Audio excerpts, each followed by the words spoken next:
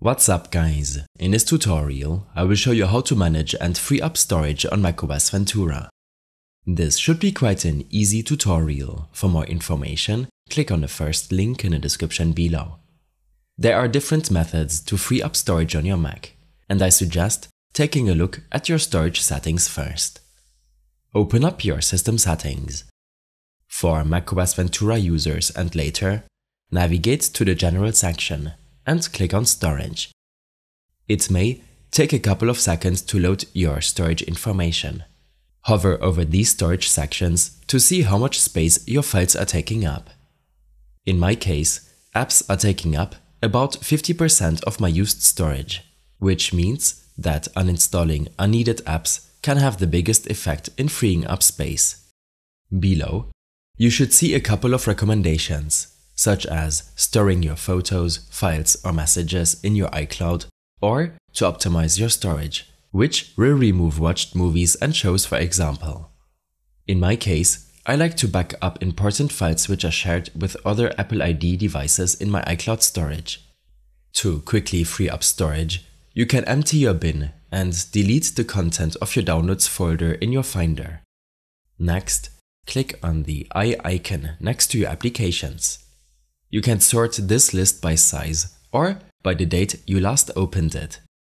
Select applications you no longer use or need and select Delete.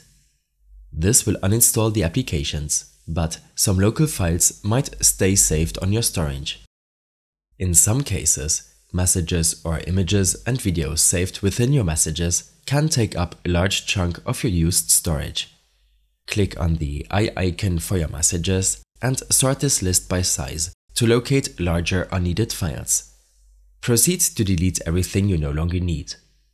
If you want to keep large files but prefer to still free up storage, then you can either use an USB stick or external storage, or make use of a cloud service such as iCloud or Google Drive.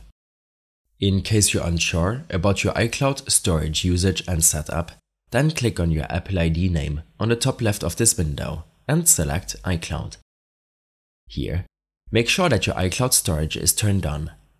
Next, click on Manage. You will be presented with a list of apps and other files taking up your iCloud storage. Select and delete the files you don't want backed up in your iCloud.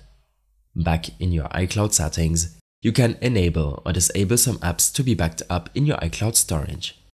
Photos and videos are notorious for taking up a lot of storage, especially when taking a lot of pictures with your iPhone and connecting it to your iCloud. More tips on managing your Mac storage will be available in my extensive guide linked in the description below. I hope this helped you out. Leave a comment if you have any questions and see you in the next one.